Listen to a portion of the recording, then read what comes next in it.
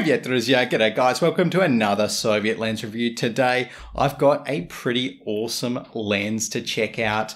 This is a Soviet lens that has two apertures. So let's get into it.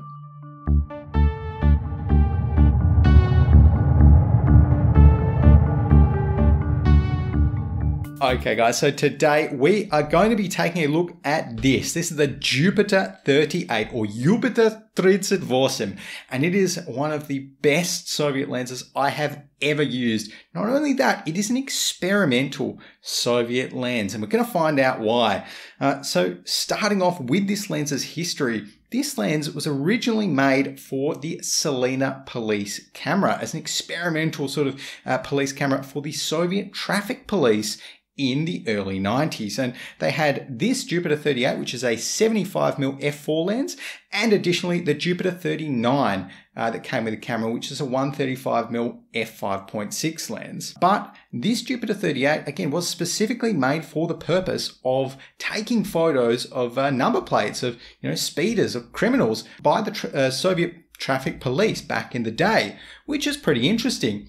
And what that means is that this lens has a particular few design influences or characteristics which show up that most other Soviet lenses just do not have, including a double sort of diaphragm or double aperture that was created to effectively make this lens a little bit more resistant to backlight. Back in the day, of course, you can imagine that if you're taking a photo of a speeding car and, the sun's behind it, then you want your lens to, not completely lose all contrast when there's a bit of backlight in the frame.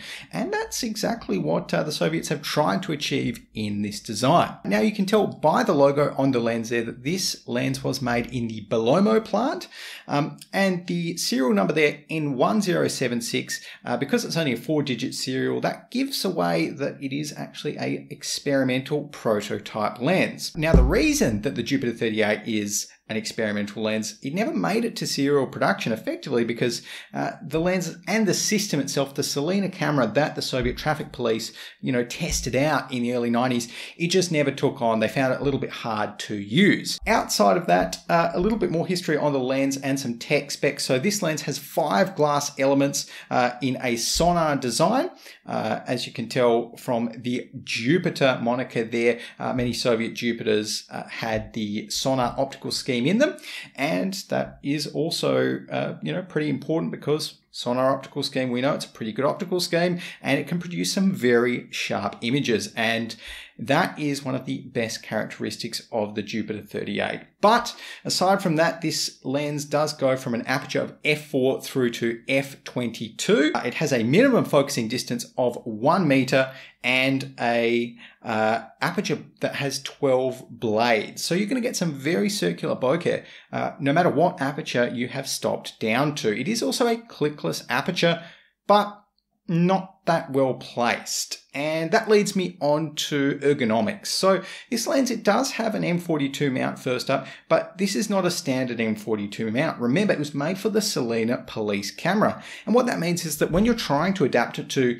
a regular M42 adapter, like I have here my M42 to Nikon Z adapter, the flange of the adapter will actually catch on the edge of the lens. So make sure that when you're adapting it, keep that in mind, that a flanged M42 adapter is not going to work. I had to use a M42 to PK adapter, then PK to Nikon Z. Bit of a complex process. But aside from that, in terms of ergonomics, I love the focus ring on the Jupiter-38.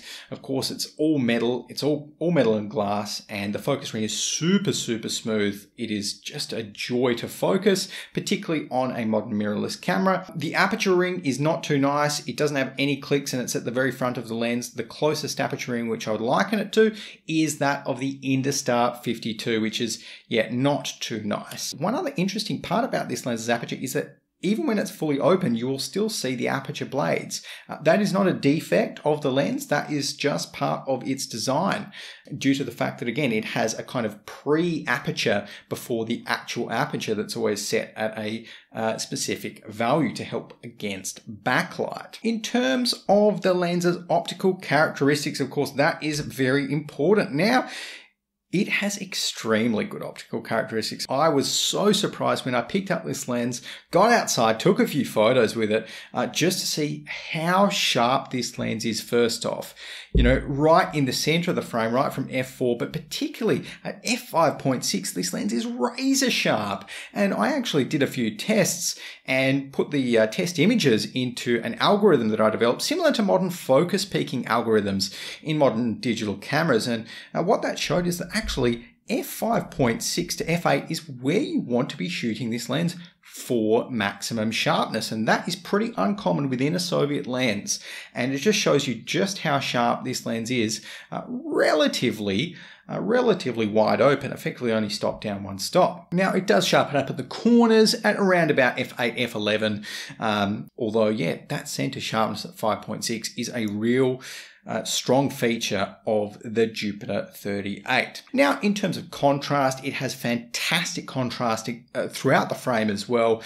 It is a super punchy lens. It looks modern on modern digital cameras. I shoot it on my Nikon Z6. You can see in a few photos here just how punchy the photos that come from this Jupiter-38 are. And as well as that, it does not suffer too much from chromatic aberration, very well corrected there. There's a little bit of longitudinal chromatic aberration in out of focus areas, but really all in all, it is not a lens that you can notice, you know, any kind of lateral aberration, aka fringing in, very well corrected for that. And yeah, it really does not have too many negative characteristics to it, aside from, I guess, the very relatively high minimum focusing distance of 1 meter. But when it comes to bokeh, if you can, get a little bit of separation between your foreground and your background, you are going to be rewarded with the Jupiter-38. The bokeh that it produces is really in my top 5.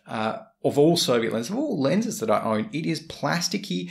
It separates the background so nicely. It's very, very circular thanks to those 12 aperture blades. I'm not entirely sure why they put 12 aperture blades in a police lens. Who knows? But I'm thankful for it because you are going to get some beautiful bokeh with this lens. And color as well. The colors that come out of the Jupiter-38, again, perfectly modern. For a lens produced in the early 1990s, they are very impressive and maybe a touch to the warm side, but really nothing egregious or nothing bad at all. And vignetting wise, it doesn't really have too much vignetting either. A touch wide open, but when you stop it down a little bit, you are going to be rewarded with a pretty crisp, chromatic aberration free almost image that just looks fantastic. As well as that, the depth of field of this lens is something to talk about because a 75mm lens, of course, not a very common focal length. And one of the benefits of 75mm is that you can get a very big, very wide depth of field. And so you can see on the depth of field scale here on the lens, for instance, if you're focusing to at 4 meters while you're wide open at f4, this lens is actually going to be in focus from about 3.8 to 5 meters, which is a pretty, long depth of field, which can be very nice if you're using this lens for video.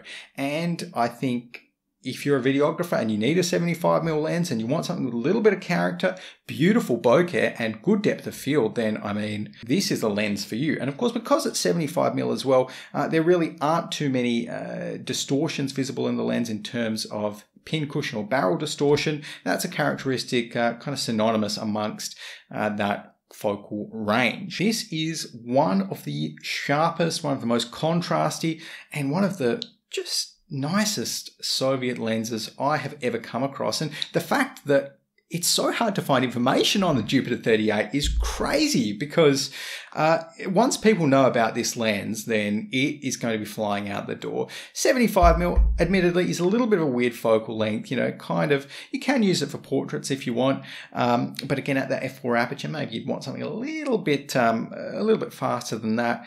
But when you pick up this lens, I did for less than $200, which in my mind was an absolute steal for a lens like this. You will see for yourself just how nice it is to use. So I'm very impressed, and credit to Belomo, because this is my first Belomo lens that I have reviewed as well. They made a absolute banger here.